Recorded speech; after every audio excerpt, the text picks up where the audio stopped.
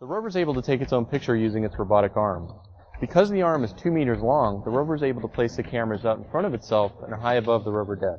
The self-portrait appears as though it's taken from a single wide-angle lens camera out in front of the rover, but it's actually a series of individual images stitched together. As this animation shows, the rover is imaging the deck while the arm is behind the camera. And then to image the ground, we spin the arm around 180 degrees and image the terrain. And again, the arm is behind the camera when taking these pictures. And when we stitch them all together, you don't see the arm in any of the pictures.